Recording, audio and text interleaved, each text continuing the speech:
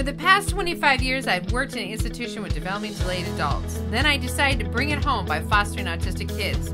I would like to bring the experience that I have gained from these two things together to help you achieve a normal life. Curtis!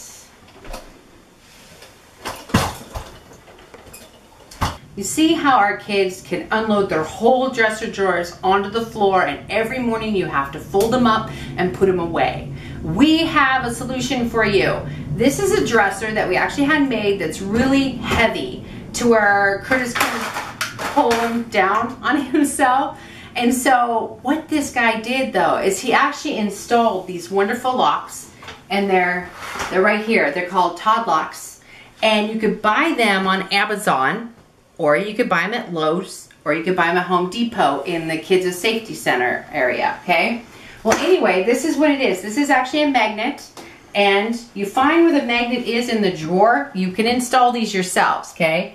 And you go right there. The magnet will lock. Like if you don't know where it's at, just let it pull it, okay? Then you open it up, and boom, a drawer. Okay, and if you guys want, if your kid finally grows out of the fact that they're dumping out all their clothes, then just take this, push this down, lock it, and look it. You won't ever have to use these again. But a warning for this is a magnet, and we do not want our kids to eat this. So if your kid swallows items or are known to swallow items, make sure you keep this out of their room, okay? That's really important.